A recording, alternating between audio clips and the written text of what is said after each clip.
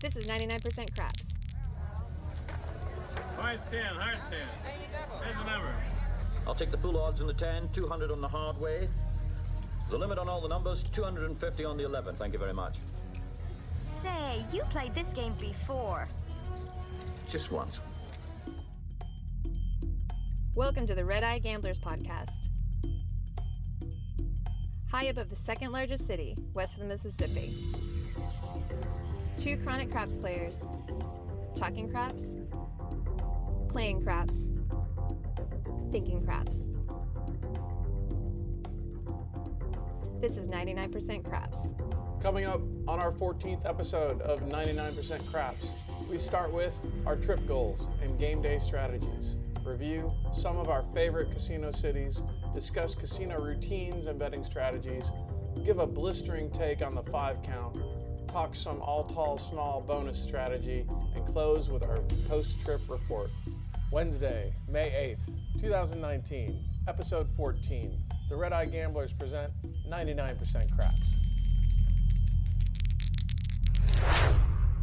So we're back on our trip to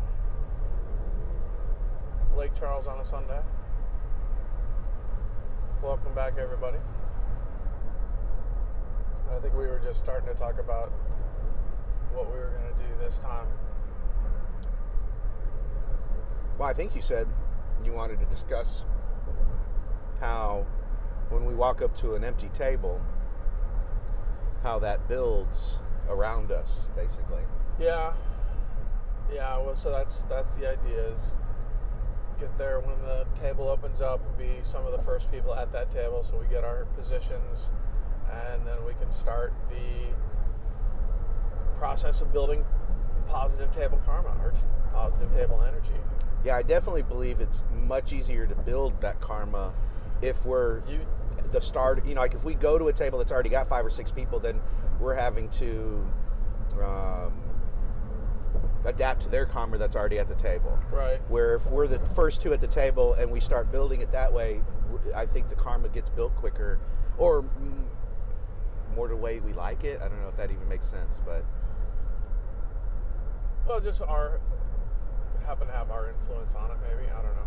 We're still, I don't know. This is still theory. But yeah, no, I think that's what we're trying to do.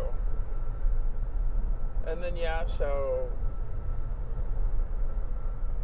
hopefully the dealers are in good moods.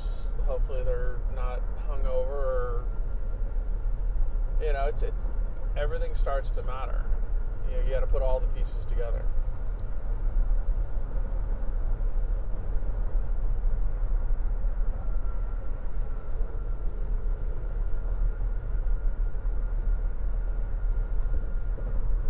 well, today I think you know, it's been a little while since it's been what, a month again? Yeah. Can you take that down to 5 now? So I think, Thank you. you know, very, you know, and once again, I still think the best way to do it is to bet more on us when we're throwing and less on everybody else. And so I think I might go back to a $36 6 and 8, you know, 18 and 18, 6 and 8, and let it build from there. And whether that means building it on the 6 or 8, or maybe even getting a hit and spreading it out. Well, in other words, table minimum. Yeah, probably that's how I'm going to approach everybody else. I don't think that's a bad thing. And then for us, I want to, you know, definitely go heavier. Well, it depends on what the point is. I've been debating on spreading out inside or just taking 6 and 8 straight up for higher value, for more units. And then I am pretty confident that for first point, again, depending on the what the number is, then probably do 5 times odds. Sure. At least on the first point, if not more. I'd like to be able to do that, but bankroll dictates. So I don't know if I'm going to be able to do that You know, I might take a swing. The question is when do you take that swing? Do you do it at the beginning of your session, or do you do it towards the end of your session? And I think that's you know, the judgment call that the experience that we have has to come into play. Well, and believe me, and we can zig and zag at the inappropriate times every time. So you know. Well, so 2 trips ago we won on the very first roll. Yeah. And then last trip we won, but it was not at the beginning. It was just kind of even throughout the day, and it was a short trip. So again, we're just looking for the opportunity to meet our 20% plus win goal. Yes. And try not to spend more than, well, I keep saying try not to spend too much time there, but it's all about catching a roll. Yeah. It's just being at the table and having chips on the table at the right time. Well, I mean, you have to, we're always very conscious of how much exposure we have on the table. I mean, that's something you always have to really pay attention to, is how much money is exposed, how much money are you exposed to lose.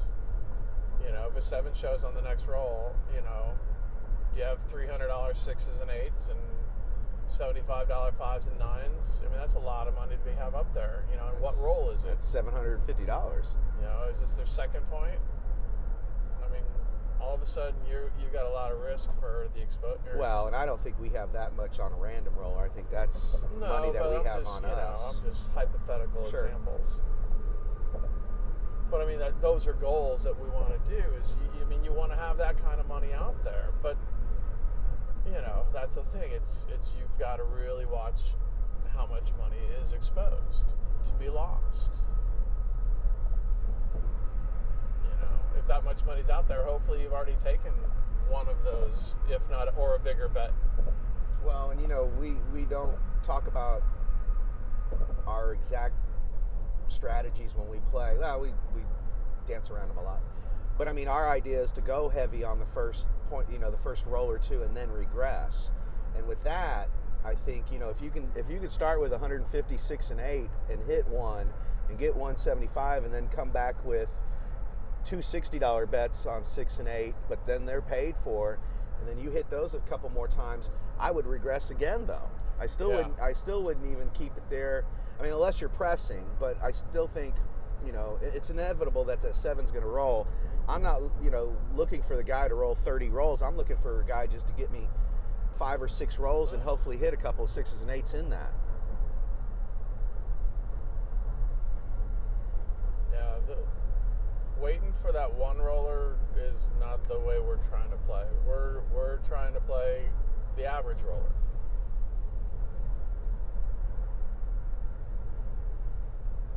And the average roller goes about maybe 10, 12 rolls. 8 to 12. The question is do they hit inside numbers? Do they hit points? Right, or are they 11s and 3s, and here's a 4, and here's a 5, and I'm on 6 and 8, yeah. Right, yeah. Or, you know, you're on the field, and here come the 5s. Or I'm on the 5, and here comes the field. Right. No, it's the zigging and zagging that's the fun of the game, where, you know, are you in step with it, are you ahead of it, are you behind it? But you know, three field numbers just rolled. Is the fourth one going to be a field? Well, statistically, the answer is it had the same chance on every roll. Every single roll. But there is that rhythm to a table, and well, that's why it's still called gambling. There are definitely moments when you can catch the table changing, and you can notice, but you have to act upon it. You can't just notice it, and that's a part of learning the game of craps, of being around the table, is you learn these, well, and some of them are superstitions, but you know, some of them are just habits, you know, and you keep your eye out. I mean, that's the thing. If you don't pay attention, you won't see them. Well, you definitely have to pay attention. It's, you know, it's a a very fast-paced game. Because if you are not paying attention, your money could be swept away well, how long does it take for 2 dice to be thrown from one side of the table to the Less other? than 10 seconds. Yeah. Just a second or two, and all of a sudden your chips can be gone. But yeah, that's one of those things we like looking at the table, watching the table for is when we can see positive change or when we can start to see negative change. And then, can we help, the positive change? I think that's what we're trying to do, or we're starting to see is, we can develop. Well, and I would say the one trend that we need to try to stay on top of is when the table goes cold, and all of a sudden 2 or 3 people have rolled and sevened out within a roll or two, and that table's gone that cold. That's when we need to try to jump on the don't. You underestimate the power of the dark side. Yeah. Well, and we don't need to try to play through the negative. When the table's gone cold, we don't try to need to play through that by playing positive. We need to try to play through that by switching sides and well, I think it's situational craps. Like I talked about the couple times when the dice go off the table and I'll turn off all my bets and then hop the 7s, and then that wins. That's situational craps. Try to find these situations where you can have a little bit of an edge or an advantage on that one play, but you got to know how to play craps because it's basically you're trying to take advantage of a 1-roll bet, because that's the higher payouts on those 1-roll bets, and that's what you're that's the whole point of taking a shot. Sure, but instead of having to put 60 or 90 or 100 exactly. something out there, you're only putting a nickel or something. Well, a nickel to win 75, and just taking a stab at it. Sure. I mean, yeah. That's what makes the horn fun. When you put $20 on the horn, then everything's got a nickel. Then now that $20 bet's winning you, what, 60? 75. 75? 15 times 5 is 75. Or if it was a... Well, and then minus the other... Right. Minus the 15. Or 30. Is 60. Or 30 times 5 would be 150. True. On the 2 and 12. Right. So... But, I mean... Well, and that's the thing, I don't know... Well...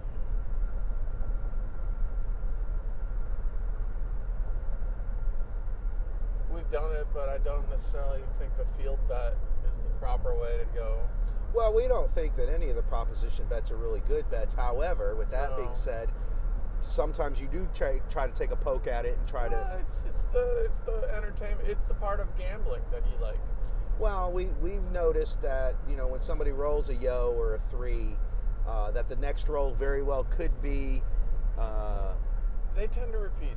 Numbers tend to repeat. They tend to repeat, and so once if an 11 hits, it might be worth throwing a $5 chip on the horn and picking high yo or something, horn high yo, whatever you feel like might come again, and you've got a small stab at it, and if it doesn't hit, well, it was only a red chip.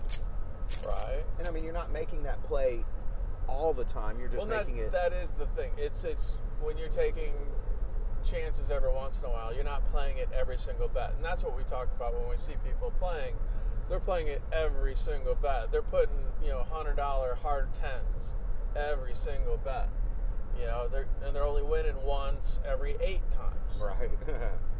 And you just can't sustain it. But you can take a stab every once in a while. I mean, people say taking your shot, but it's taking a gamble.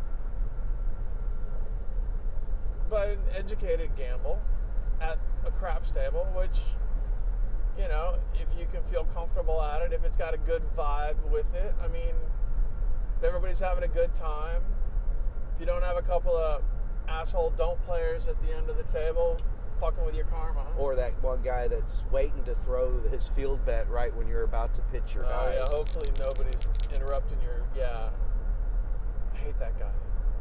Yeah, that's a The late better. and he does it every time for that reason. Yeah, the late better, the late field. Well, even better, the late field better who isn't even at the table. Who just shows up to the. You just. Can I squeeze in here? Can I squeeze in here? I just want to put a bet down, while the dice are out. Yeah. Or coming out.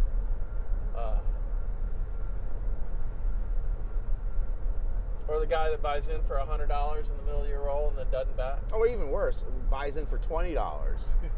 Yeah. And you've got $300 out there. Yeah, and I think 3 5s and 5 1s too.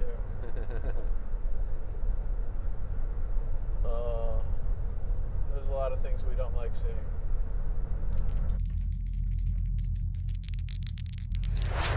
But then again, I think that's the other thing I start talking about weekend nights. You know, I think that's something we started figuring out is when we like to play and when we don't like to play. I do believe this: we don't like to play when we lose. This is true.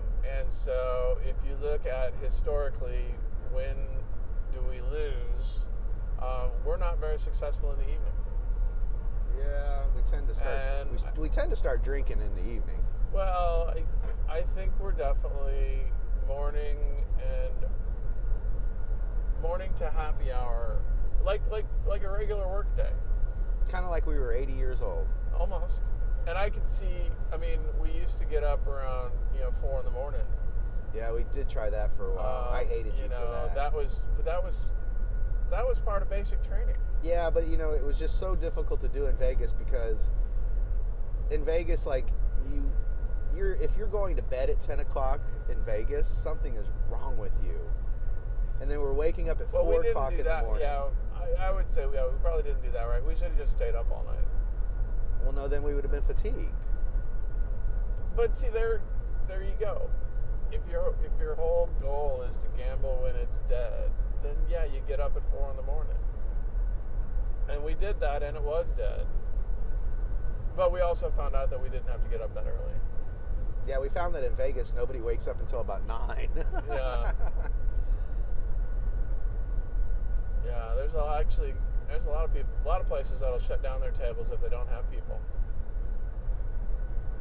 But most places would have one table going. Yeah, most places keep one going. But I mean, you think about the labor. You've got 3 or 4 people having to run one table. Yeah. Well, you got somebody in charge of the pit. You got at least a stickman and 2 dealers, and then maybe a floater, depending on what else is in the pit. If there's more craps tables, or if it's blackjack and other games.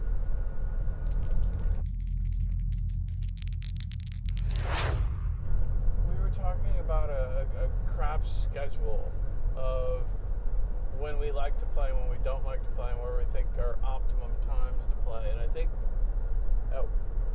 we kind of talked a little bit about there's kind of like a craps season. Well, we do that because we don't like to travel during the summer because that's when that's when casinos travel are going to for be our busy. Conditions. Yeah. In which case, not crowded. Plus, we don't like to go to a desert during the summer. No. Well, and you also are trying to get affordable airfare and things like that. And so when you're doing that, then it's always off season. Then it's always going to be off holiday. It's not on the holiday. I mean, and that's also when you're getting the comped rooms from all the nice places. Well, and believe me, nobody wants to see us at a Las Vegas pool. But then again, it's so hot down there that they do give away pretty good comps during the summertime. And their pool situations are pretty freaking cool. So. But yeah, for us, we find that we do most of our seasonal trips, I say fall and spring. But it also kind of coordinates, well, my birthday's in the springs, right before summer. In the winter. And yours is right after the new year. And so that's when we've done a lot of it. Yeah, I say fall, but actually the winter. Either January or May is when we've done. Well, there was this pre-holiday thing that we noticed where it was very affordable to go to Vegas like the week before, the week after Thanksgiving. Right. And the beginning of December. was affordable. Actually, so that's, I mean, the seasons for us is January, mid-January for your birthday, early May for my birthday, and then usually one trip somewhere in November or December because of that. Yeah. And then otherwise it's local. Otherwise, then we're just driving to Lake Charles. Yeah. Of course, we keep going back and forth about how our Vegas trips aren't as successful as our Lake Charles trips because, you know, we're there longer and we're, you know, yada, yada, yada. Yeah, we think it's primarily a comfort level of, you know, you're more comfortable in the place that you're at more often. And so therefore we're not in Vegas as often as our home casino, therefore we're going to be more successful at our home casino. And there's less heat there too. Right. I mean, you don't know.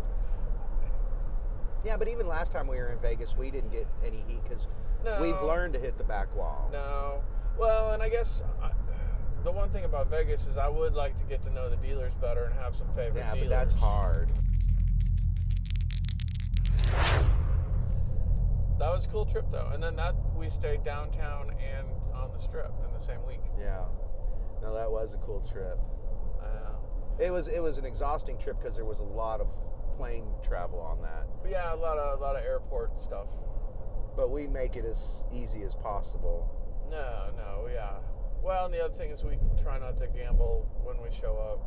You know, we got to decompress a little bit, so we usually don't. We wait until the morning to go gamble. Well, when we first got to BLACKHAWK, I mean, we needed time to scout it out anyway. Yeah. And how many casinos? I mean, there were 8 or 9, 10 casinos right there?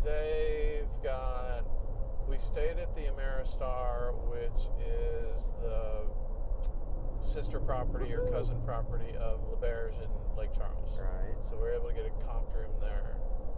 And then across the street from them, there's 1, 2,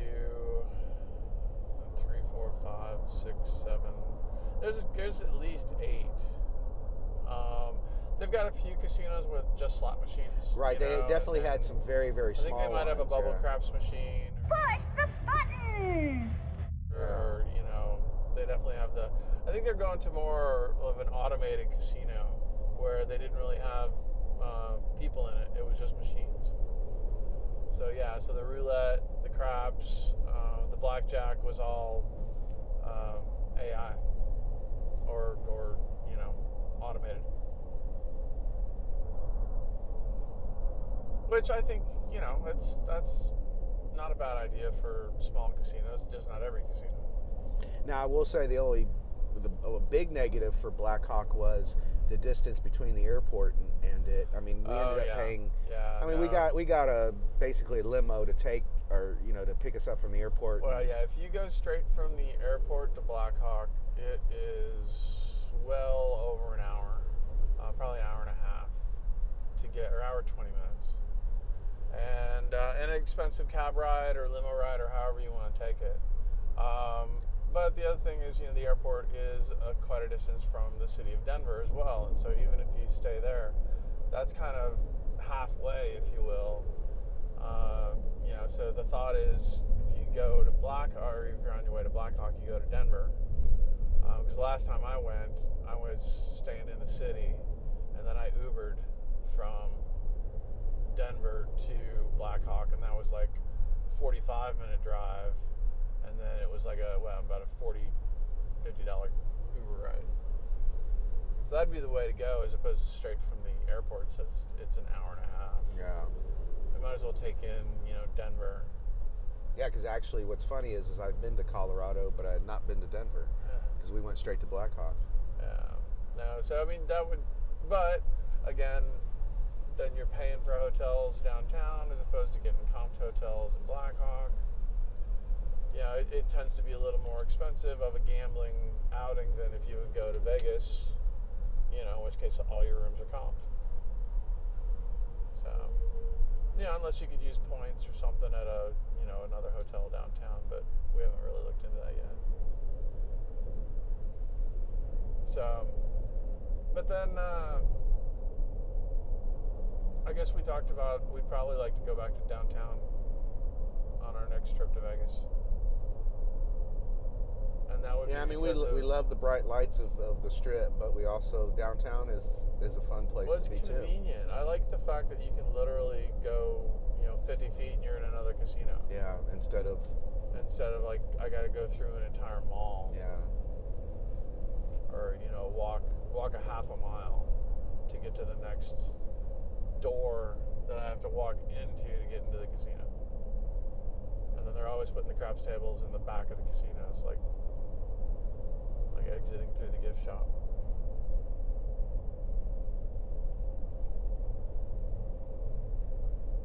What is that, milk and eggs they always put in the back? So you walk through the entire store. Yeah.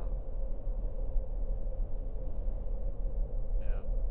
But on Fremont, Binion's and Four Queens and hell, even the D's pretty close to the front door. Yeah. Almost like the Cromwell's close to the front door. That's actually, the Cromwell would fit downtown, wouldn't it? Yeah, it would fit better downtown than it. We like it where it's at, but yeah. And then Biloxi, we dug, but we need a car because those casinos were not, they were not close at all. You had pairs, everything was paired up, but you'd have to go from one pair to the next pair, and then I guess you could Uber and cab it, but the problem with Biloxi is there's not an airport close to it, so you're having to drive out there anyway. But the good part about it is it's not like it was all free parking. Yeah. So it didn't cost us money to park. Well, and it's an affordable town where, majority of bets were $5 and $10, and all the casinos were really nice because they had just all been rebuilt. Yeah, that's true. And they weren't completely crazy. I could probably see during the summertime, and that would be a thing. We talked about this, going to Biloxi, the time to go would be in the wintertime off season. Right. That's when they're giving away the free rooms, that's when they're wanting tourism. So, and then you don't want to be there for the crowds, and so it's basically on the water, on the Gulf. It's known for fishing and all that, so you start going off season, that's the time to go to a beach town. But you need a car.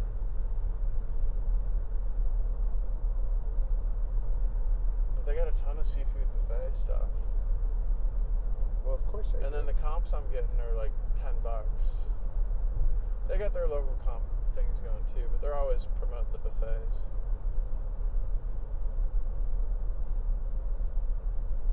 Yeah, that would be the deal. Is if you really want a seafood buffet, Biloxi would be the place to go.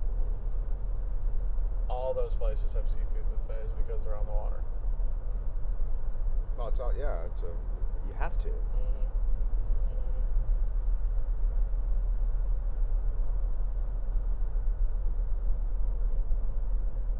And then New Orleans, we've got we love New Orleans because it's New Orleans, and then it happens to have gambling in it.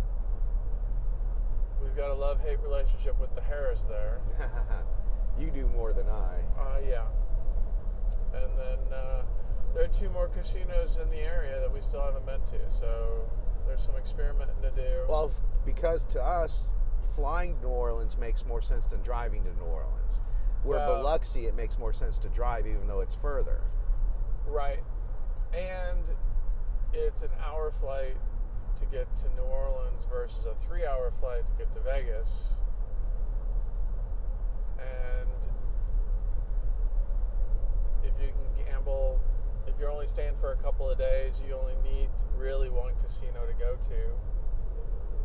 But there's 2 more that we haven't seen, so we could take a cab to one or maybe get a ride to one, who knows.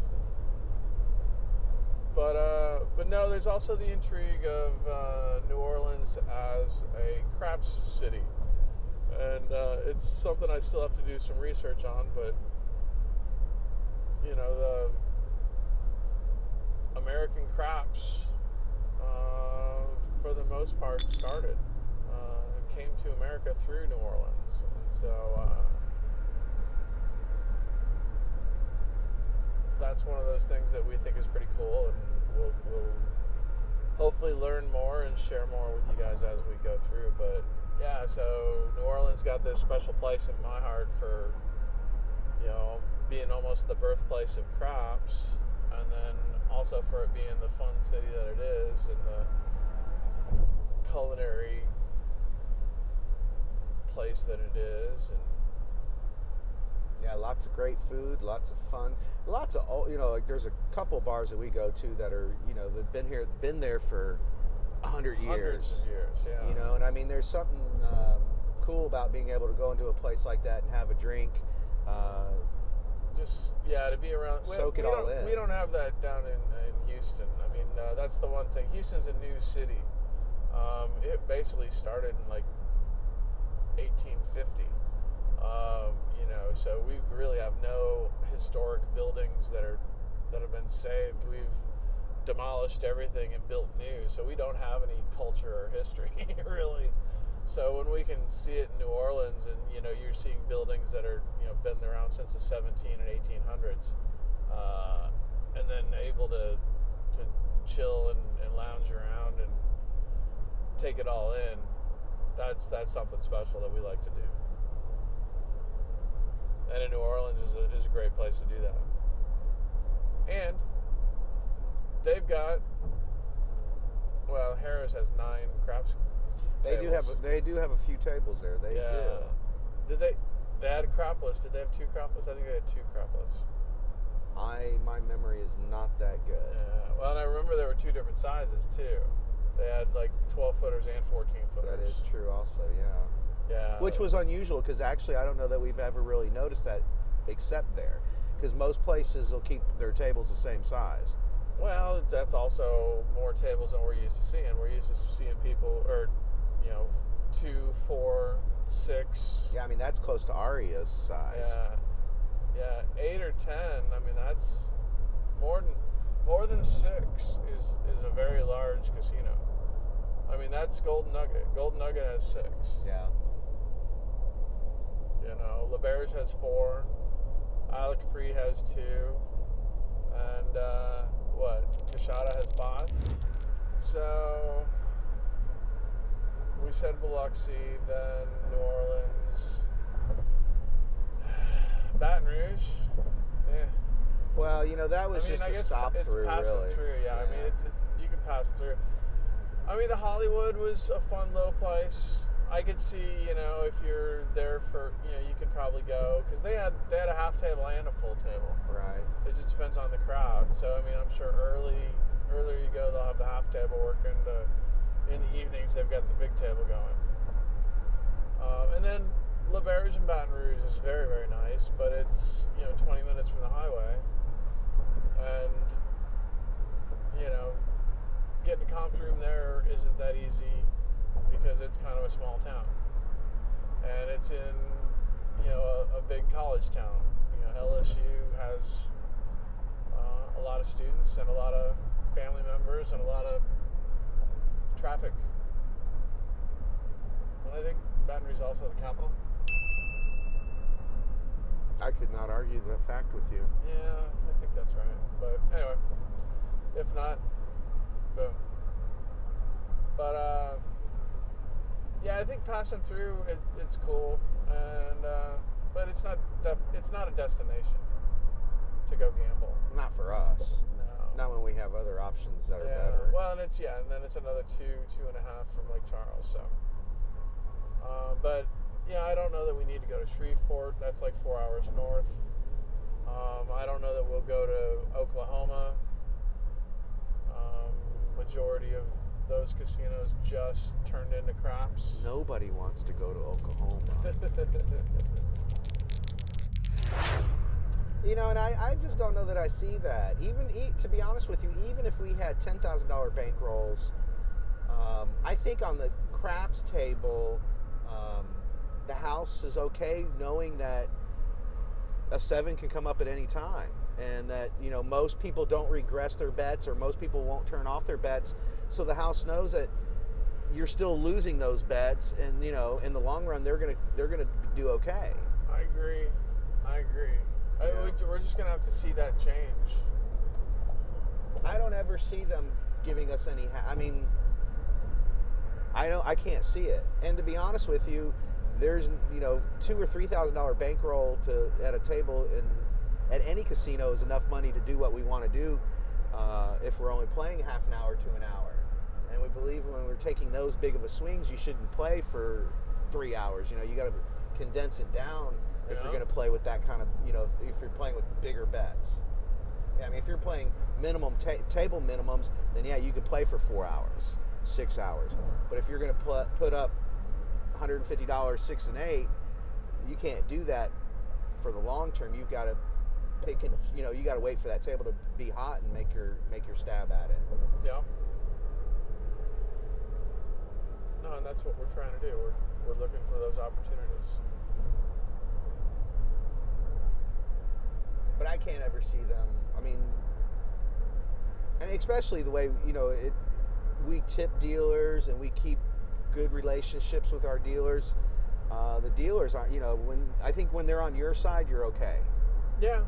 No, I mean, our style of play is we're very comfortable at the table, and everybody seems to be comfortable with us.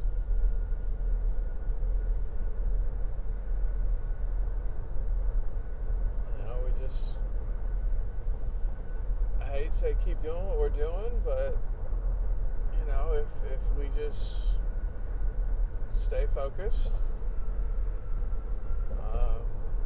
stay disciplined, which we have troubles doing sometimes. Well, yeah, no.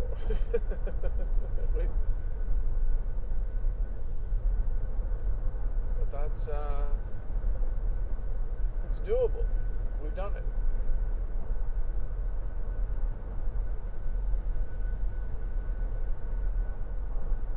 No reason why we shouldn't be able to do it again today. Other than I just jinxed myself. Yeah, you did it this time, not me. Yeah, I did it. It's only if you believe in superstitions and luck. I could use some good luck today. Yeah. No, I am excited. It's been a little bit of time since we've played, and yeah. I think I'm going to pass the dice the first or second turn around because it has been a little while. It's funny how every time we go to the casino, we have a routine, or at least a routine we want to think we have, yeah, and right. so we have an approach, and so we make these small tweaks each time we come back. And yeah, so the tweak this time is you're gonna let the table get its momentum without you touching it. See how the table get a feel just for the table without you on it, huh? I'm gonna try to settle in before I go for it. Let's just put it that way. I'm gonna try to wait for the right opportunity.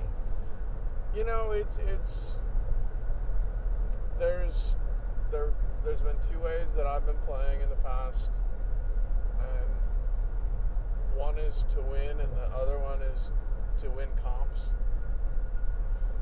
And I've always thought about first impressions. I've talked about first impressions. See, and for me, and I don't necessarily agree with that. Well, and I'm seeing the value in not. I mean, for what we're doing now, we're doing day trips. We don't need the hotel rooms. We don't need that. Well, we can still get that anyway. Well, I'm just saying, it's nothing that I've got to work for anymore. If I'm planning for the next 6 months to just be doing this, going on day trips, then I can focus just on, playing those minimum bets at the beginning. Yeah, and the truth is that's when we get in the hole. If we walk up to the table, that is when we get in the hole. And we try to make a play or two, just hey, just walk up, let's gamble a little bit, and that's when we end up getting in the hole because we didn't get used to the table, we didn't settle in. Well, and you've always talked about making that first impression. I myself, well, as you know, I mean, you're the one that usually I get comps too, but we use majority of yours. Yeah. No, it's definitely the way to work comps, but it's also exactly what we talked about. You're having too much exposure out there. You know, if you show up to a choppy table or a negative table, and you know you got $60 6s and 8s and $100 odds, and you lose 2 of those, all of a sudden you're down $400 or $500. Yeah, and that is not how you want to start your afternoon. Catching up. Because then it takes us all day to dig ourselves back out. Yeah, that's exactly what happens. Then you're there for 3 hours trying to make it all back. When you could have just waited 15 minutes. Have the cocktail waitress already come back. That's the other thing. You've said this before too. They've timed that. It's perfect. Well, when the waitress is good, and it's just her being a waitress. That's all it is. It's not like it's intentional. It just happens to be the way that wait staff works.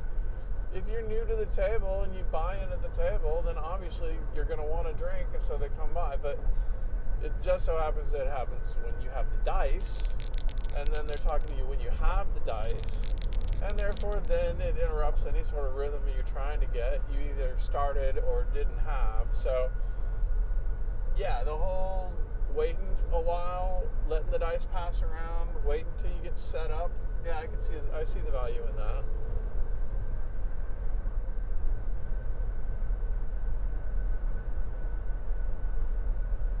Well, yeah, and it might be just playing, A6 or A8 or. Well, we'd done, when we first started off, it was 6s or 8s or 10s and 4s.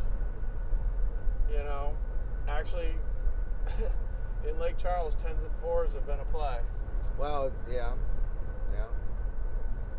I mean, that's the thing. You could either play single bets or you can play sisters. Yes.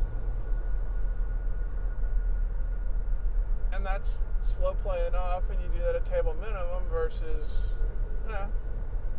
table minimum or a quarter. Sure. But nothing more than that.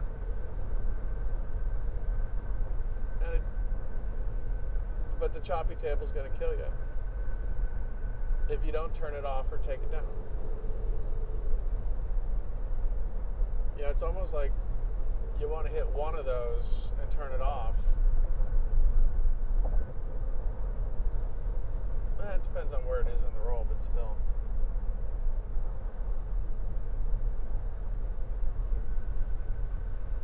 Well, the problem with table minimum is you can't regress anywhere. Nope. So you either have to be aggressive. So if I have a $18 8 and it hits, do you full press? Do you take the first hit? You have to decide how you want to handle it. But I mean, if you're only risking a small amount, it might be worth pressing it and pressing on the first hit and then trying to get the second hit and then maybe turning it off. Yeah. And leaving it for the next roller.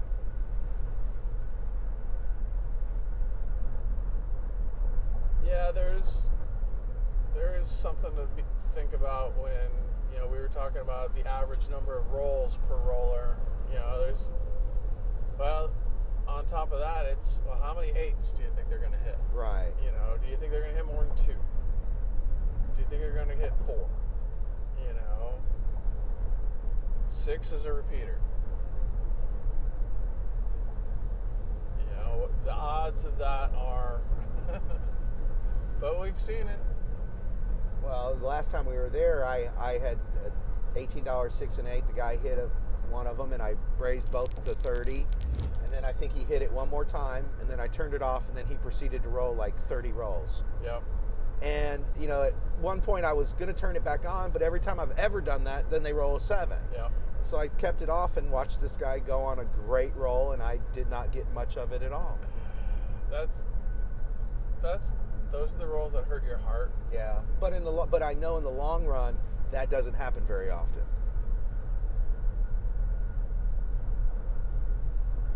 No, and that's the thing. We're not playing for those rollers. We're playing for the average rollers. Yeah. I just want somebody to be able to roll 5 or 6 times, and then hit the numbers we're on. Well, sure, but I mean, just give me 5 or 6 rolls, and hopefully you hit my number once or twice. Well, and hit the first point.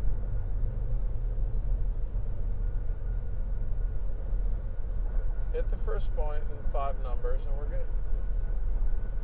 Well, it's the whole 1 in 6, right? Yeah. And that's how often a 7 shows up, 1 in 6 times. So therefore, make your money in 5. Oh, this is where we can go. The 5 count.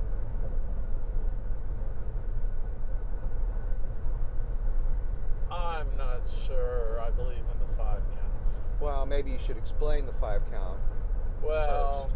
I hope I remember it correctly, but it's part of Frank Scoboletti's story about the captain, and I think it was his strategy of approaching the table and waiting for 5 rolls before he would bet on anybody, and basically said he would save because there's so many rollers that would just set, point 7 out, but after they made their 5th roll, then they were qualified, and then that's the okay to bet on them, that they're going to have a long roll. I think you hit it on the nose. However, we have found, well, that is completely the opposite of our strategy. and it's 100% opposite of what we've figured out along these years of studying craps. The probability of the 7 showing gets harder and harder. It increases.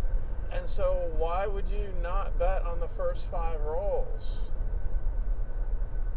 Well, we think, we've discussed this before, but I think that we both agree that we feel like casinos might have paid him to write this.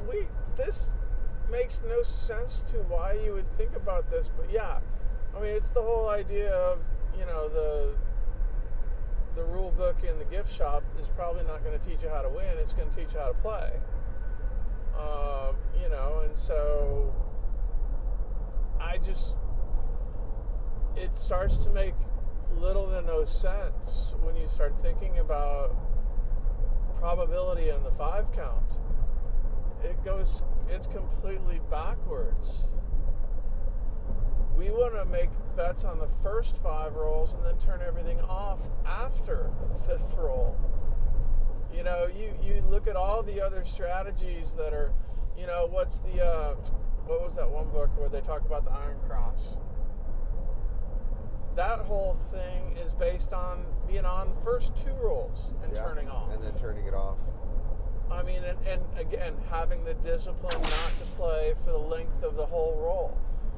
Well, the 5 count is telling you to give up 5 opportunities to win money and then go out there with money.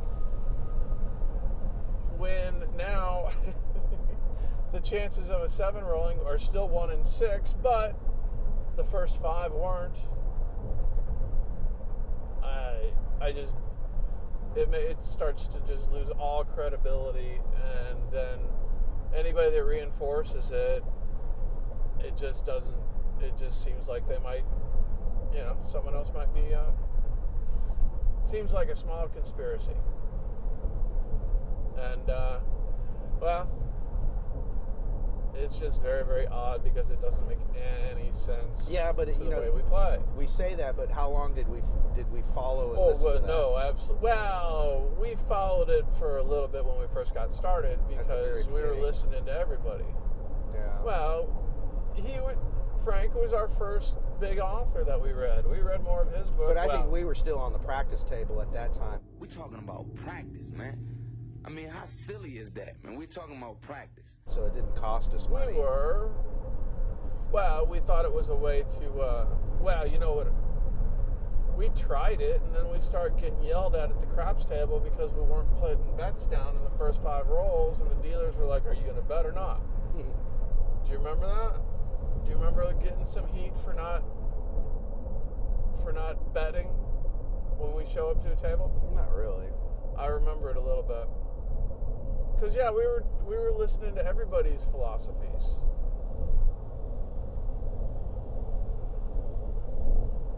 And that was one, the 5 count. you know, hold off until you can qualify a shooter. How do you qualify a shooter? Wait 5 rolls. If they can keep going for 5 rolls, then they're probably going to have then the odds of them having a good roll are better. It's still 1 in 6. And then I would say there's more riding on who the shooter is and the conditions of the table. Not just a count of 5. So that's a really weird one we've been thinking about a little bit. Because again, why wouldn't you bet on the first 5 rolls? Well, it's when I'm going to put more of my money out than on the 6th or 7th roll. I'm probably going to be off by that point. Well, and you're pressing on those first 5 rolls too. You're not pressing after those first 5 rolls. Right. Again, we're playing regression, and he's not, obviously. But it doesn't make much sense. I mean, unless you're going for that, trying to find that one roller. But still searching for that one roller, you're going to lose on that 7th, 8th, 9th roll. In which case you could have already been down. And made some money, hopefully. Yeah. That's like saying don't play the first point, play the second point. Yeah, right.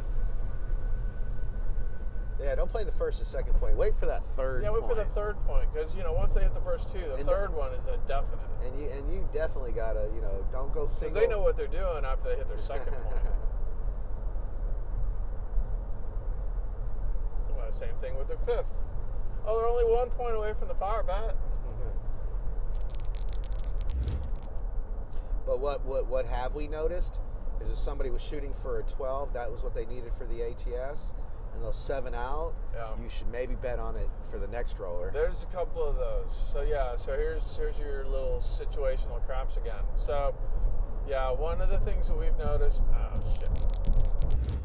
Okay, so one of the things we noticed was, wait, what is it again?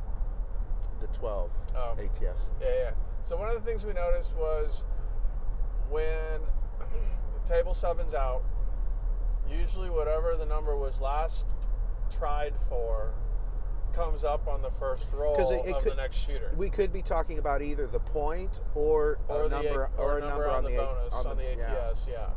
So I mean, sometimes it's if they needed a 12 or needed a 2 or hell needed a 9. Yeah, whatever it could be. That'll come, and then sometimes, most times too, whatever the point was that they were trying to hit and didn't, that will sometimes become the next point again. So, hopping those, those are situations that that's an easy $5 or $10 bet that you're not having to throw a lot of money out on. Yeah, we have noticed that especially when the whole table is really rooting for that 3 or whatever. Oh yeah, when the table has positive energy and they hit one half of the ATS and didn't hit the other half, and they're just waiting for that one number. And actually, that's it. They've already hit half. Right. They're missing one number, and so the energy at the table. I will say though that it works even if they're trying to hit the first half and they 7 out. We've seen that number come up. Yeah. But yeah, I think you're right. It's everybody's rooting for that number. There's so much energy that was going after that number that it still is. There's residue still on the table. Residual effects. Yeah. Well, whatever it is, it comes up, and it might be enough to notice. It might be a 2-roll bet where you throw a nickel out for the next shooter for that first one and the second one, just to if it didn't hit the first time. That's how we talk about dice off the table. Right. Dice off the table. We're turning our rolls off after the first roll, and sometimes even after the second roll. Sometimes the whole roll, or the rest of his rolls. Sometimes you just need an out to get off the table. Yeah. I mean, you don't have to play everybody's role. You don't have to play every single, and to be honest with you, I think you'll be much more successful if you can learn that. If well, you can, if you go to just the simple fact of trying to have a win goal per person, I mean, okay, I beat this person. Okay, then you get to the next one, and then the next one, and then the next one, and you can beat them by different values. But and it's not that you're beating that person. You're meeting your goal. well, true. You're not beating a person. You're beating the game. Yes. Playing the game. Well, trying to milk the game. But yeah, if you say you want to win $20 or $25 per person, and that's very doable. And you're playing a 6 or 8 for $30, and the first roll hits. If you've got the discipline to be able to go ahead and say, all right, turn me off, I'll wait for the next roll, or yeah. I think in the long, and I will say that's hard to do. Oh, it's well, hard that's the to thing. do. It becomes it's not fun, and then therefore I'm not having fun at the craps table. Why am I what? Well, and that's where you have to define: do I want to have fun or do I want to make money? Yeah.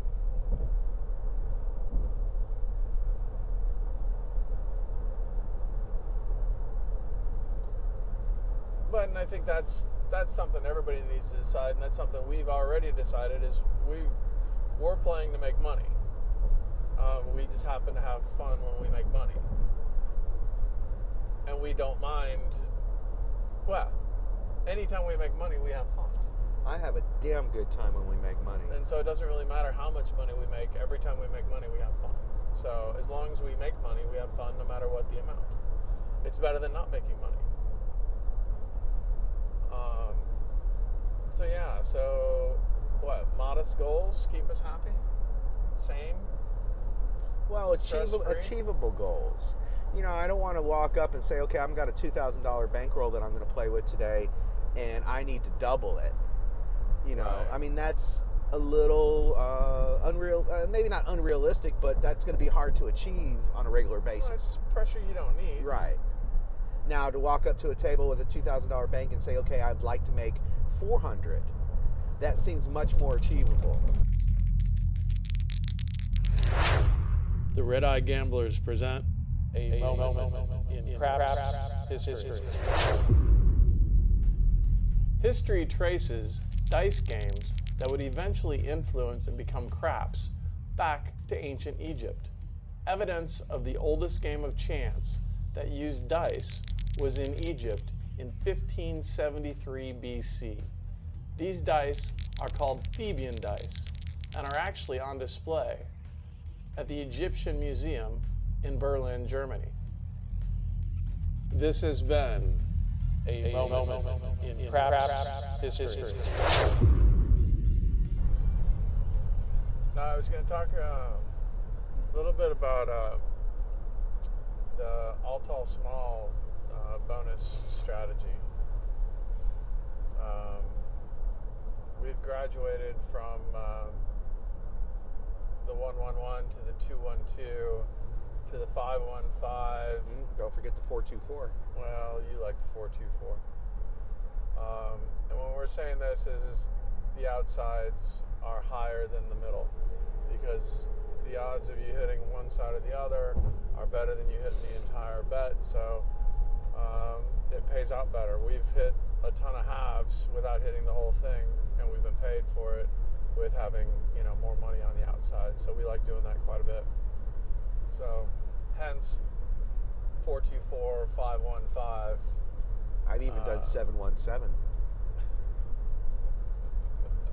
I have. I know you have, and every dealer has really looked at you really funny after that. Yeah, I did not care. But I am a regular at the 10-5-10, and I am contemplating now of going to possibly 25-5-25. Ooh. Or should I go back to 20-10-20? No, I like the 25. 25-5-25. Yeah. Yeah, I think so too. Well, and I could actually throw another nickel out there and go 2-1-2 for the dealers and make it a $60 total bet. That way it's not so weird.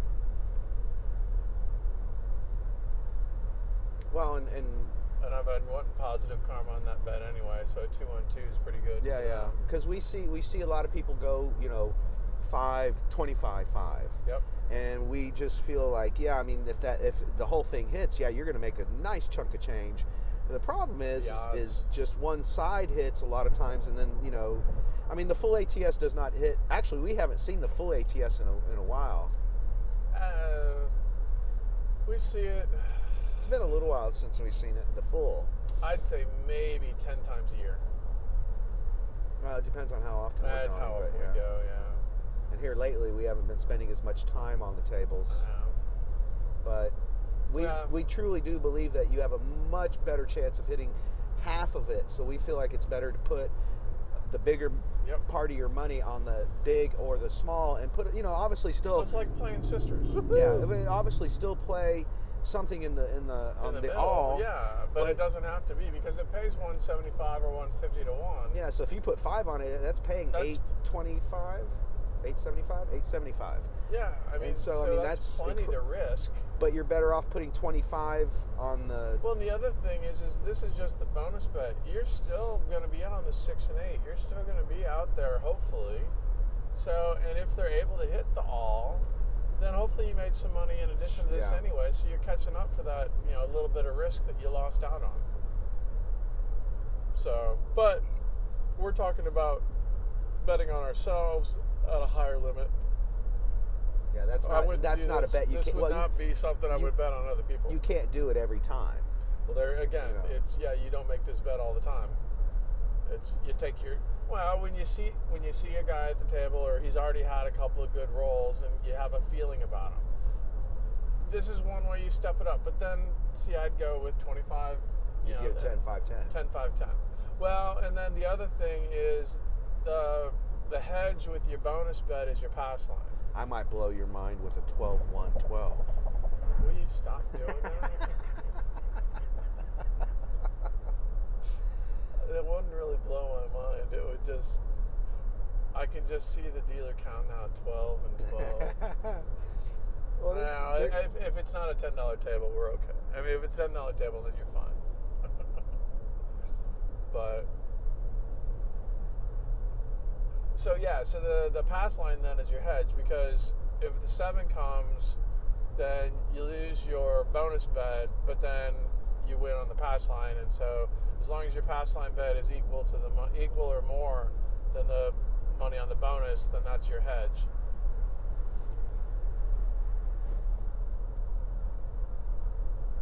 I guess, or you could put money on the NE7 if you wanted to hedge it, but I think it's easier just to put money on the pass line, because you're also doing it at the beginning of the roll. Right. So you're hopeful that this guy's going to roll the bonus anyway. Start off with some good karma on the pass line. Well, I would rather, although we don't really like contract bets, I would rather put it on the pass line on the first roll to protect my ATS than to hop the 7s, because the hop the 7s is only one roll. And, if the 7 comes up, you'll make a little bit of money, but you don't have a chance of getting your money back like you do on the pass line. Right.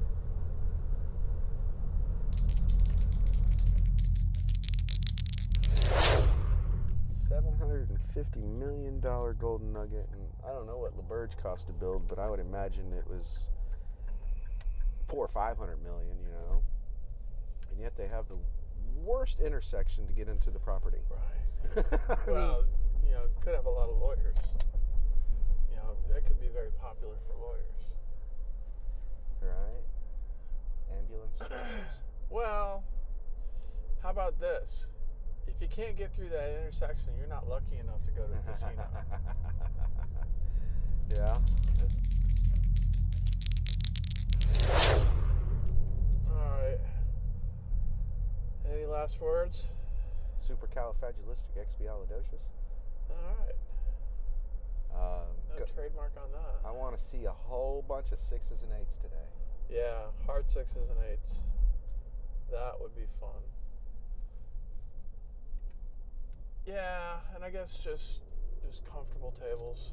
Actually, inside numbers. I won't even be that specific. I won't say 6 or 8. I'll say inside numbers. It's hard inside numbers.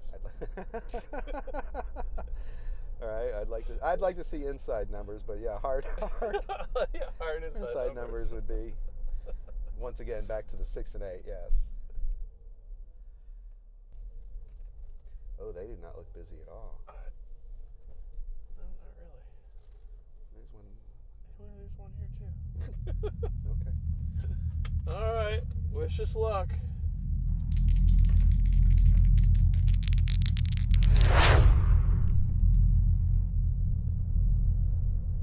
All right. So we're leaving Golden Nugget.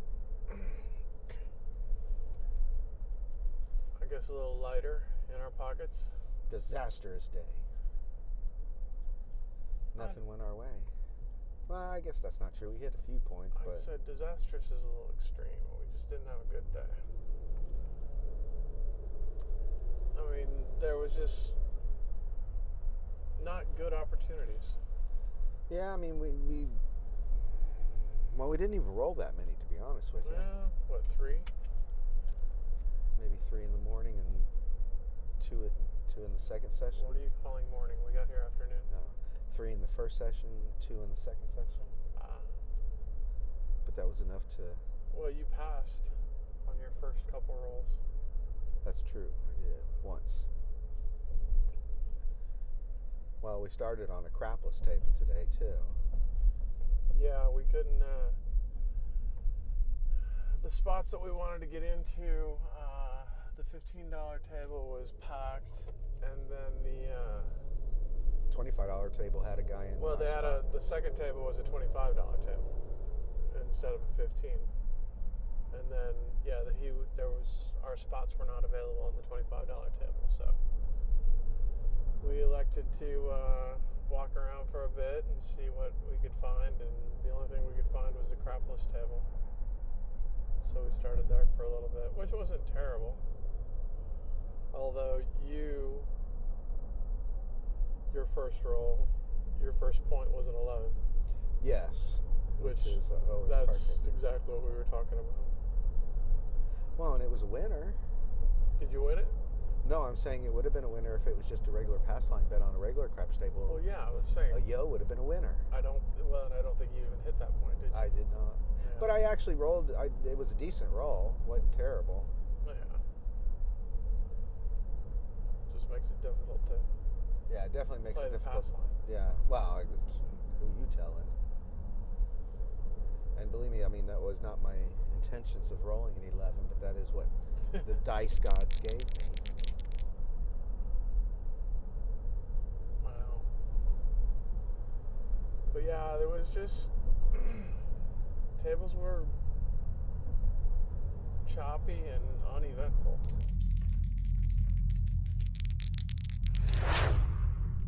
Sure. And I'll say that I think I was a little rusty. Oh, you think so? Yeah. Well, that's okay. You know, it just means next time we come back. I mean, did you follow your plan? I did. I mean, it's not that we made terrible plays. I limited my bets on other people and then swung for the fences when it was you and me, and that was the problem. Maybe I should have done it the other way around. No, but I mean, we always talk about if we're going to put money out on the table, Yeah. if we're going to put a lot out there, we want it to be on us. And I kept my, bets, like I said, to a minimum again with everybody else, and I was, probably close to even with everybody. I mean, I wasn't making it a ton of money off of anybody. And then when it was our turn, kind of put some money up there, and try to hit it. And Yeah, it seemed like we were playing inside numbers, or 3 bets and 1 would hit and then 7 out, and so we wouldn't be able to ever catch up. We were always down a bet or more. yeah, it was definitely a choppy table.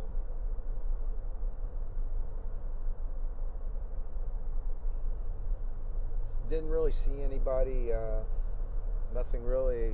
Yeah, no, it was kind of a blah day. I mean, the $15 table that was there had a lot of people at it, but I think they were were just crowded because it was a $15 table.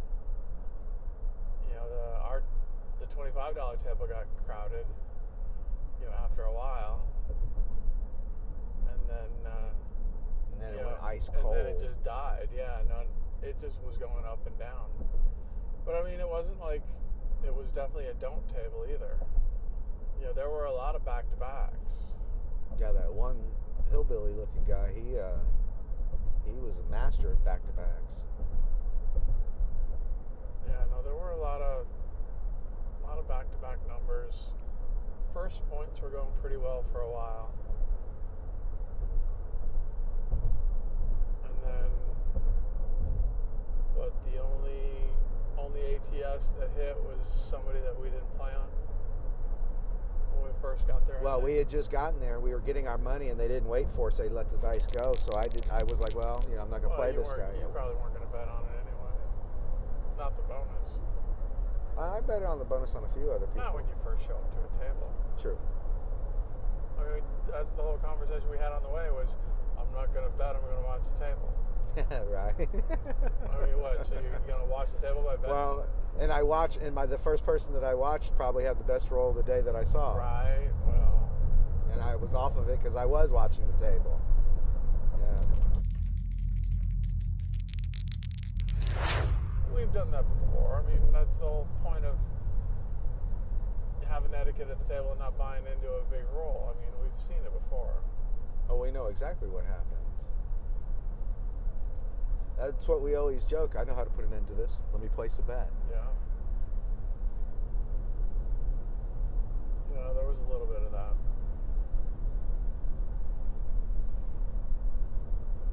But yeah, just kind of medium rolls. Like, you know, everybody was like, wow, 3 to 7 rolls. Yeah, maybe even, you know, 8 or 9, but, you know, they were hitting 4s and 11s and 3s and... Yeah. Or if I was on 6, 8, and 9, then they would hit a 5. I was just saying they were hitting the opposite sister of whatever you were on. Yeah. You know, it's... When the point was something else, I was on the 8, and the 8 didn't hit, and then they made the point, and then the next point is the 8, and I moved my bet off the 8 to another, and then they back-to-back 8 it, and I don't even hit the number, because I took my money off the 8. That happened more than once. I'm thinking I just need to leave that bet on the 8. 4s and 10s seem to be hopping a little bit today. Not when I was betting on them. Right. Yeah, 5s and 9s were hot for a while, and then I bet on those, and they stopped. 4s and 10s were hot for a while, I bet on them, and then they stopped. Yeah. Today I was behind. I was a half step behind on everything today.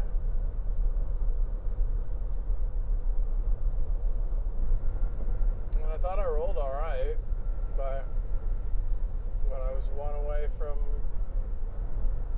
the tall, and then I think the 2 and the 3 away from the small. Yeah. You know. Yeah, there wasn't the repetitive 6s and 8s like we've seen. There were a lot of hard ways. Yeah, I threw 3 hard ways in a row. 8, 10, hard and 10s 4. and hard 4s hit. Yeah, that would be the one thing that we don't do on ourselves that we might consider doing. Playing the hard ways? Yeah.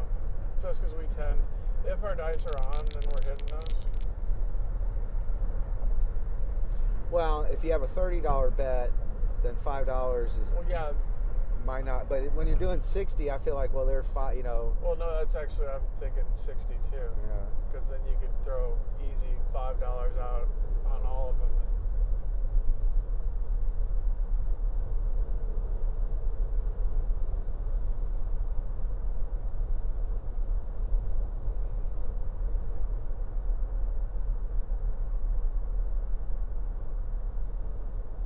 But again, that's only if you're feeling like you're on. Otherwise, it's a waste of money. Well, I mean, I don't know that I felt like I was on, but I threw 3 in a row. I don't know, maybe that's a chance we gotta take occasionally. Well, once again, I don't think it's something you can do every play, but No, yeah, once in a while. But I mean, we've argued that for the bonus though too. And now what have we done? Increase the bonus.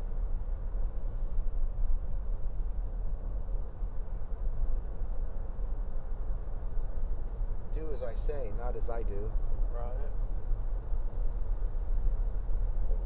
No. Didn't hit the bonus.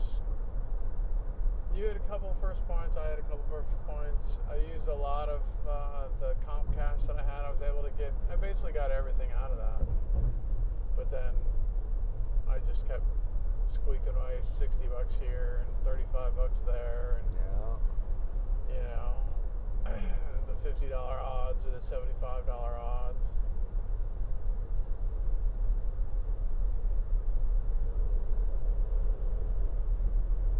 Yeah, it's funny how you make 2-3 mistakes or bad plays or bad beats, and then all of a sudden a third of your bankroll's gone. Right. Oh, that can happen very quickly. You know, and then you're like, oh, all right, what do I do now? Now I play catch up? Or do I pull out Well, and then we and come back another day? Well, and the problem we've got is it's been a while since we've been here, so we're jonesing to play. So I'd rather go in a little deeper and lose a little more, knowing that I haven't been here in a while, knowing that I could probably pull myself out, than I don't.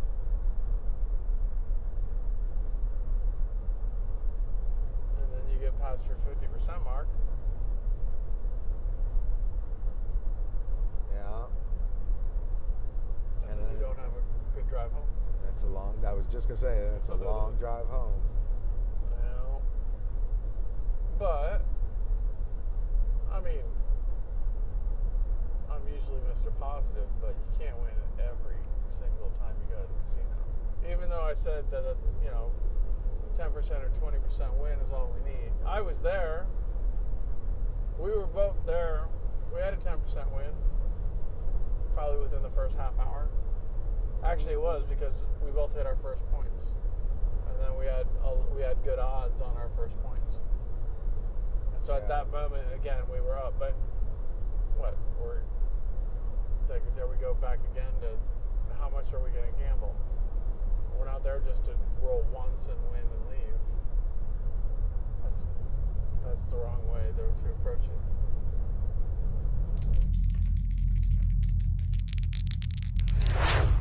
The Red Eye Gamblers present a moment in craps history. Dice games date back to the Roman Empire. Roman soldiers would file down pigs' knuckles into the shapes of cubes and throw them onto their shields. The term "to roll the bones" is said to have originated from this version of the game. This has been a moment in craps history. So yeah, Golden Nugget was fairly packed. Well, full. And then it was a strong Sunday crowd. I don't know that packed or full is really the right they were words. giving away a comforter, and I guess we already got a comforter, so that's why we didn't get on the list. But we did not get on the list with a free gift today. I'm quite upset about this. But we did eat for free and had another $10 or $15 to bet with, or $30 for Golden Nugget.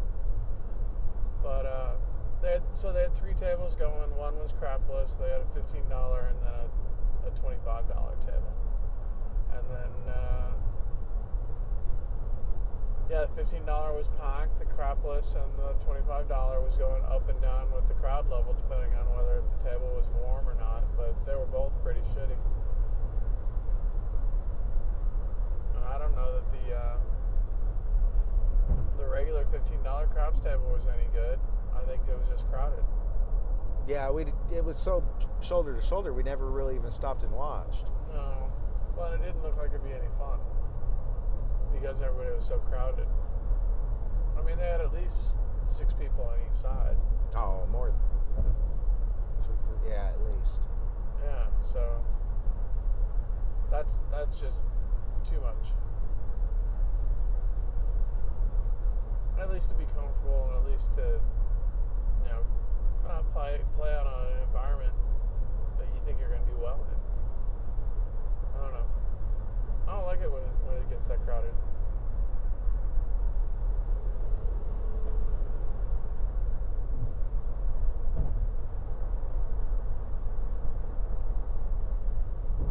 So, but yeah, the dealers and the box people, everybody was the normal people.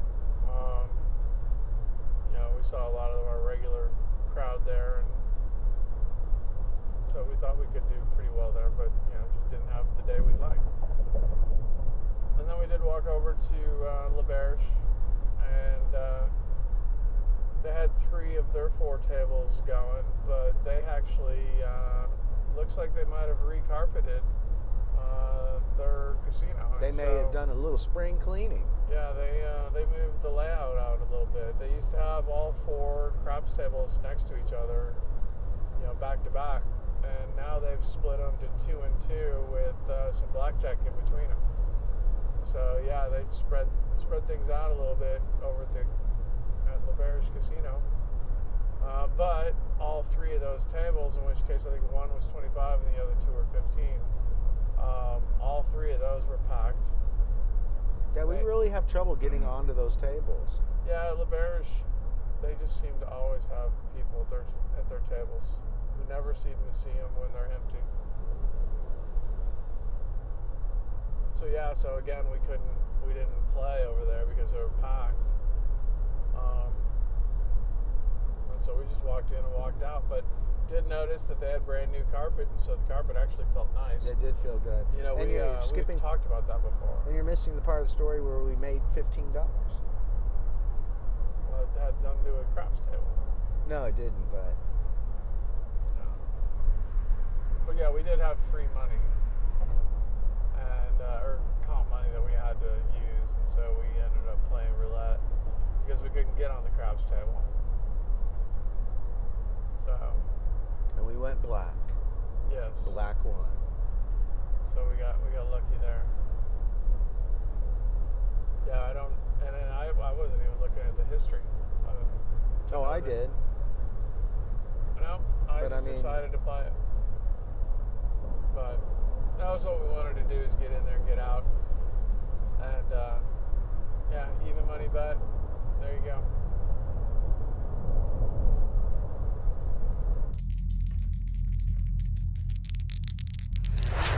So, is there a reason why you didn't play the don't? If you only knew the power of the dark side. Well,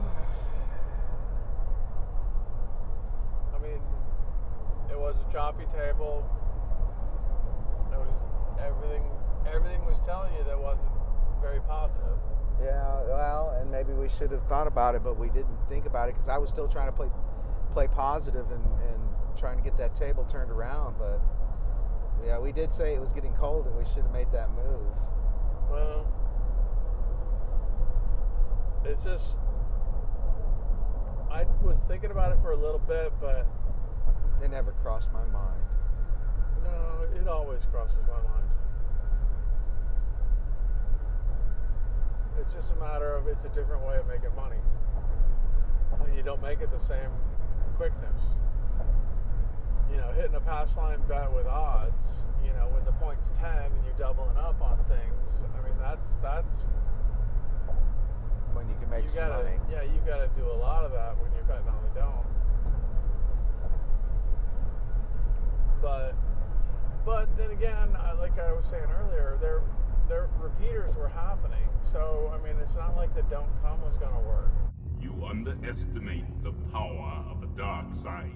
Yeah. You know, Well, and that's actually, you know, we did say that already, that the people were hitting back-to-back numbers a lot. So, I actually thought a comeback would have been good at one point, but you know, not going to play that. But yeah, that's probably why I didn't think don't, because there were a lot of back-to-backs. well, don't come. Give yourself to the dark side. I mean, I guess that we should have been thinking second point, third point on the don't pass. If you only knew the power of the dark side. No, we should have been switching over. We should have been, you know, first point pass line, second point don't. Yeah. And then third point double. And all you're doing there is catching up from your first. Although you should have made money on your first point. I did. And then if you don't get the second point don't, then you go third point don't, and hopefully the third point you get that 7. But then all that you're doing there is you're winning your money back from the second point don't that you lost, but it still means you won your first bet. So what you're saying is after the first point, I could have stopped playing. Yes. Okay. Because realistically, well, then what you want to do is you want to make sure they don't get their second point. You're playing that they don't get their second point. If they do get their second point, then you're down. And so, third point, you either catch up or you don't. Do you take one loss per person? When you start playing the don't, you have to have a loss limit per player. Yeah, you do. Agree? Oh, most definitely. I mean, that's what gets you into trouble is when you start trying to play catch up. Now, you can't be thinking poker when you're playing craps. You can't be thinking chipping a chair. You can't be thinking doubling up, because you will get burnt so fast. And that's what happens.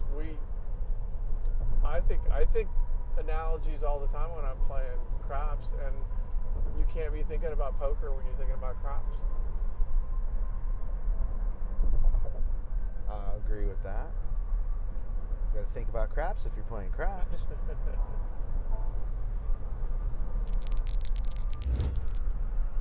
Well, yeah, well, if you're playing the don't, Give yourself to the dark side. then you have to have rules, because otherwise you'll get just like you need rules playing positive, you still need rules playing negative. And if you're gonna play the don't, You underestimate the power of the dark side. you can't just do it haphazardly, because then you'll just break even or lose. You won't win. Well, if you could do it over again, what would you do different? I don't think I played poorly. Right. I don't know that I made. If I could take it back with knowing what I know, I'd bet more on the points I knew I hit and less on the ones I knew I didn't hit. Yeah. It still is always gambling, and that's the thing that you always have to remember, no matter. Was your bankroll big enough? Yeah. Size wasn't what didn't slow me down. But, we have. Sometimes the dice just don't roll. Sometimes the dice aren't going to show you. And at and during those trends, if you can either be on the don't or be playing super small, and then when you're on the trends that you see that are going up, and we just unfortunately didn't find that trend, and instead of backing down, we try to fight through it. Well, what's funny is we were on the crapless table and left the crapless table to go to a regular table, and then we never played at the don't. You underestimate the power of the dark side. Yeah.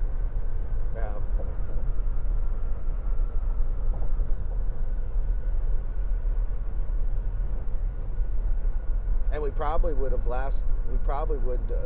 played differently if we played at the crapless table, because we're not wasting money on the ATS.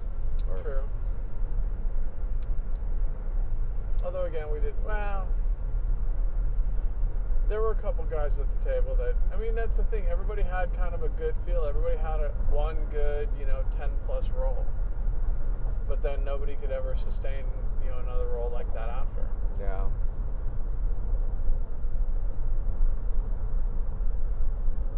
Hillbilly guy had a good roll before we got to the table, and then his next two rolls were, less than 7.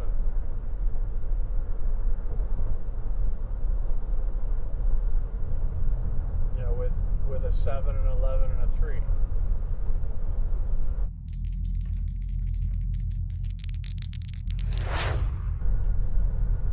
feels like we should have been playing Dewey Don't again. But Well, there I tell wasn't you that what, many 7s and 11s. no, but I tell you what that would do. It would remind us to always, well, it would leave us the option to always play Don't. Give yourself to the dark side. If that's what we want. We did that for a while. Well, and that's exactly how we played. We played positive on the first point, negative on the second point. Or skip the second point and play negative on the third point. That's probably the better way to work that. I don't know. It just depends on how much risk you want to have, how much exposure. I mean, half of this is contingent they hit their first point. Right.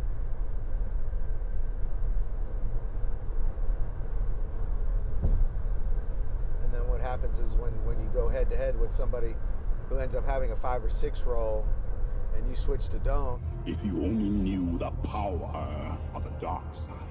On the third, and they're trying to catch up on the fourth, and try to catch up on the fifth, and all of a sudden you're down. Yeah.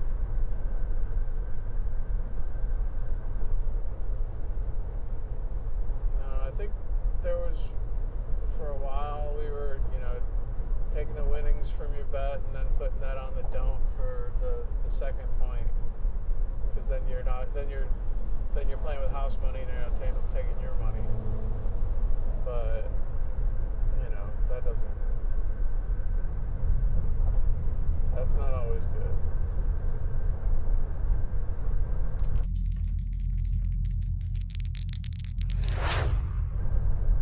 Yeah, if I do it all over again, it would definitely be playing on the Don't. Give yourself to the dark side. And probably just straight Don't. I think you have to slow play it.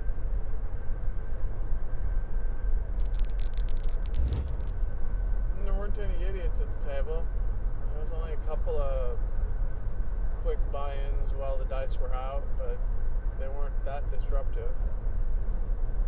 Oh, we did see a waitress interfere with the shooter, and then he 7'd out. Oh yeah, he did. So shooter was next to me at the end of the table, and here comes the waitress asking everybody at the table from the other end and coming down. Gets to the two of us, and then the guy at the end's got the dice, and he's focused on the dice, and waitress is, "Excuse me, sir. Excuse me, sir. Excuse me, sir. Do you need a drink?" He keeps his head down the whole time, never even looks at her. Sure enough, next roll, 6-1. 7-0. We both look at each other. So shit. Should have turned our bets off. Didn't turn our bets off. Didn't hop the 7s. Should have turned our bets off and hopped the 7s. Well, lessons learned. Experiences noted.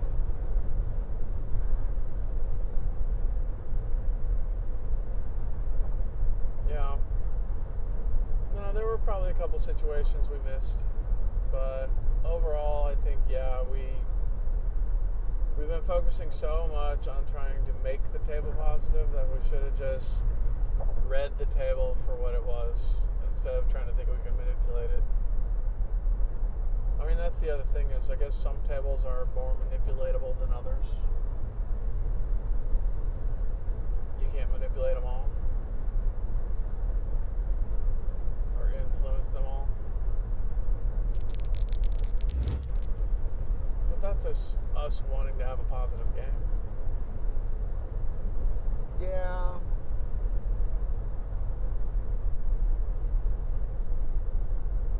Well, I guess I wasn't thinking of switching to the dark side because I also wasn't ready to go. And we keep saying that. Oh, you keep thinking that it's an exit strategy. So is that what yeah. you didn't want to leave, so therefore you couldn't play? That's why I didn't think about it. It's just one play. Yeah, we didn't think at all about playing on the Don't. You underestimate the power of the dark side. Because otherwise we could have gotten in much earlier. Because we wouldn't have been in our positions. Yeah.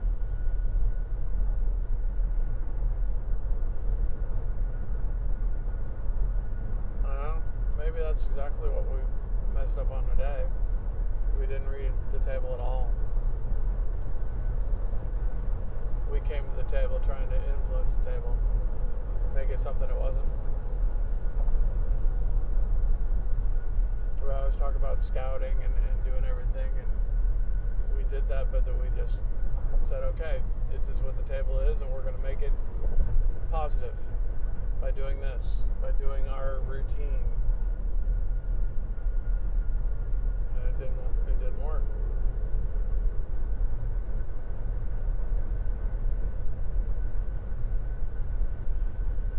But it also wasn't like as bad as it's, you know, it's been real bad where, you know, you 0.7 out. At least you didn't 0.7 out today. No, I don't think I did actually. No, you didn't. I hit one number and then 7 down. Which is better than 0.7 out. Yeah, I mean, that was, I guess, the good thing for both of us is we didn't have a short roll. We just didn't have long rolls. Yeah. What did we say? The longest was around 11 and 10, yeah. Yeah.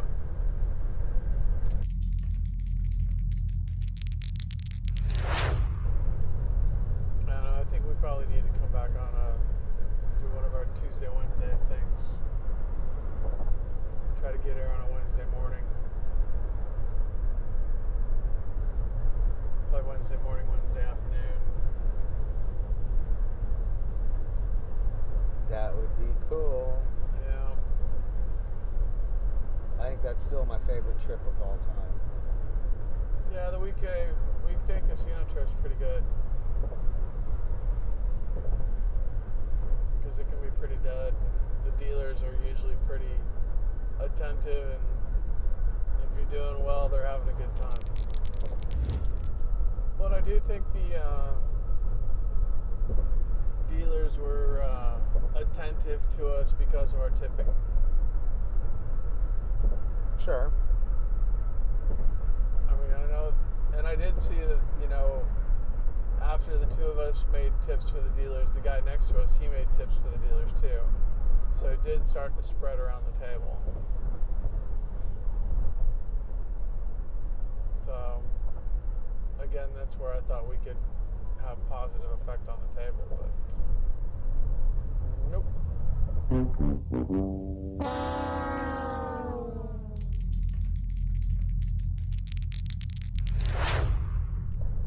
Maybe we'll just go back to the drawing board, go back and... well, you know, I will say... It's been a while since we've practiced. We talking about practice, man. I mean, how silly is that, man? We're talking about practice. I was just going to say, I think we should concentrate on practicing again. We're talking about practice, man. You know, I know we've got the muscle memory, but still, you know, we haven't really played much this last month. No. But I mean, again, when we're playing at home, we're usually, I don't know, I'm betting a certain style or a certain way because I'm betting with free chips. Yeah. You know, trying out a new theory, trying out a couple of new plays. But yeah, well, it's been a while since we've also bet with a couple of bankrolls. You know, playing two different, you know, ways. Right. I remember it's been a while since we'd play a positive and a negative bankroll. You know, and see which one would win. Yeah, there's a lot of work that we probably need to do.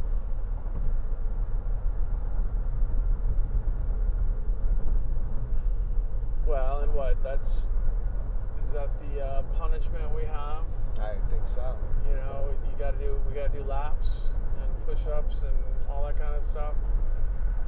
I would say so, yes. You know, do we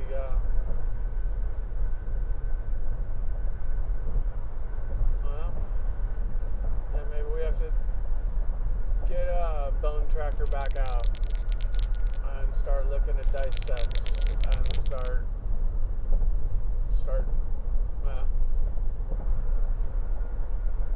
sharpening up the tools in the toolbox. Yeah, I think mine are pretty dull. Well, you had mentioned you felt a little rusty. Yeah. Not that, you know, I don't see any rust. It's all on the insides. Well, then I guess that's it. Well, only to return. Well, sure, no, but I mean, I guess that's the homework that we're gonna end up doing. Is you know, putting in some time at the table before we go to the table. So, alright. But yeah, I guess that'll be the end of this one. Not every trip's a good trip.